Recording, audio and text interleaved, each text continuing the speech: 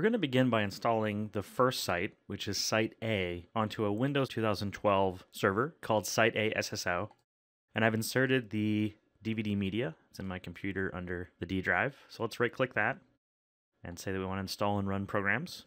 Give me a little warning here because UAC is turned on. We'll say yes, that we're cool with the install running. I'm pretty sure it's not viruses and such. And we're going to install single sign-on. It doesn't matter if this is a fresh single sign-on install, if it's an upgrade, if it's a vCenter server itself, or just a standalone single sign-on server. It doesn't really matter in this case. What we're configuring is multi-site single sign-on with 5.5.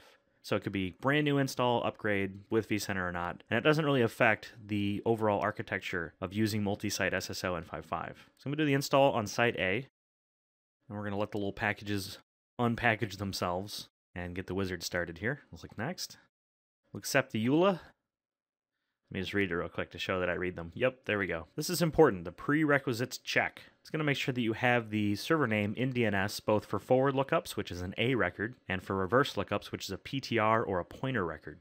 So this machine is joined to my domain. The DNS looks successful, and this is a new screen to 5.5 within the 5.1 environment. They just assume that you did this. So there was an assumption made that you'd already done the work and read the guide, and in reality, a lot of people did not. So they put this in here, and they're going to go ahead and say, would you like us to add the glacier.local, which is my lab environment, as an identity source with an SSO? And I'm fine having that checked. If for some reason you don't want this domain part of your SSO identity source list, just uncheck the box. Next, we need to pick a deployment mode for single sign-on. Now you'll see here that there's three options. There's the first vCenter server, there's an additional vCenter server in an existing site, and an additional vCenter server in a new site. This kind of throws people off. What they're saying is, from a single sign-on perspective running 5.5, what do you have so far? And in this case, we only have one site that's going to be running 5.5. It's this Site A. So this is our first vCenter single sign-on for our first vCenter server. We don't have anything else running single sign-on 5.5. We haven't established any of the sites yet. We don't have any single sign-on running that we could pair with and extend our authentication domain. So we're going to click next on the first option. Now we need to pick a password for single sign-on because it doesn't exist yet. So let me put in my password that includes a lowercase, uppercase, special character, and number.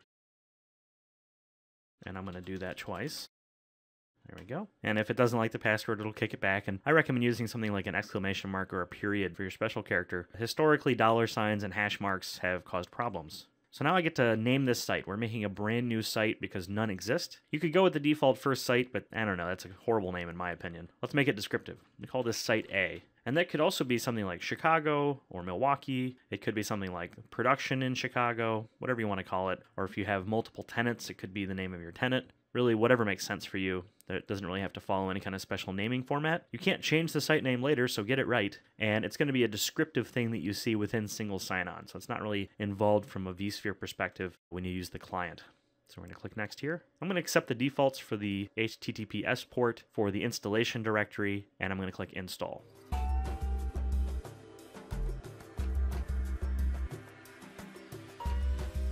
There we go. Single sign-on is now configured and installed on the Site A single sign-on server. At this point, you'd want to install the other components, the web client, the inventory server, and the vCenter server itself. It could be on this server or on a different server, but that's out of scope for what we're doing here. We don't really care about those components. Let's move on to Site B. So now we're on the Site B SSO server, and I wanted to mix it up a little bit. So this is running Windows Server 2008 R2 Service Pack 1. I've already mounted the DVD. I'm going to go to the computer itself. There's the install. I'll right-click and install and run from media. And let's connect this to our existing authentication domain for single sign-on and go ahead and create a new site. Again, I have UAC turned on just by default, so I'm going to accept the little warning saying that this may be harmful to my computer. I know it's not. Got the same installer menu here. We're going to go to single sign-on. This time we're installing it for the Site B. Click install. There's actually going to be less to configure on Site B because we've already done a little bit of the work with Site A. Essentially what we're going to do is we're going to point Site B to the Site A installation. We're going to use some of that configuration to answer questions for Site B. We're going to make a relationship between the two and establish Site B as a new site. Click next on the installer. Accept the EULA. Make sure to read it all. That looks great. I love it. Again, we want to make sure that the prerequisite check passes, and in this case my machine is joined to the domain. And I have a DNS A record and a pointer record for reverse lookup. And I'm fine with it adding the glacier.local as an identity source, although it's already been done at Site A, so it really shouldn't have to do that again. but you can keep the checkbox checked. That's perfectly fine. We'll click next. So here's the moment of truth. Once you've already installed single sign-on, you could pretty much choose between this option for an additional vCenter server in an existing site, or this option for an additional vCenter server in a new site. The only reason you would choose the first option is if you want to keep your SSO domains isolated from one another. But here we want to extend our SSO domain across to site B. So I'm going to say this option, the third one, that it's a vCenter single sign-on for an additional vCenter server within a new site. This is site B. If we were adding another SSO server to site A, we would choose existing site, but we're making a new site called B, so we'll choose this option and click next. Now notice, this is new, right? The partner host name. It wants to know what the SSO server is that already has the configuration so that we can extend out our authentication domain. So I'm going to put in the name of my SSO server on the A site, which is called site A SSO.glacier.local. I now need to provide the password that we put in for the SSO administrator account in the first part. There we go. So now I'm telling this site B SSO server that it needs to go reach out to site A and grab the configuration using the password for the administrator account that I'm providing here. We'll click next. It's telling me that it did locate the server and that it has a certificate and wants to know if we trust this certificate. You would want to go and look at the SHA-1 hash, which is revealed here, and make sure that they match. In this case, in my lab environment, it's very highly unlikely that someone snuck in here in the last minute and took it, and quite frankly, I don't care. We'll click continue. Now we need to name this new site, which is site B, so I'll just call it site B. Again, you can call it whatever you want, doesn't really matter. Click next. I'm going to keep the default HTTPS port.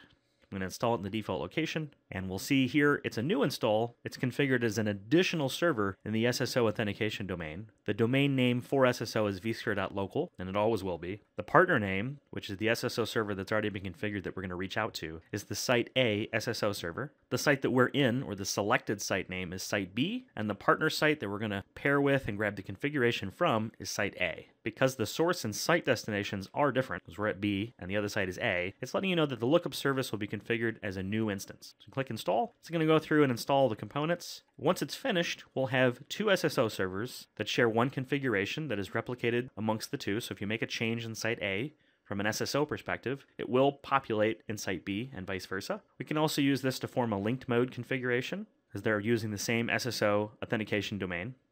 And that concludes setting up a multi-site environment with single sign-on version 5.5.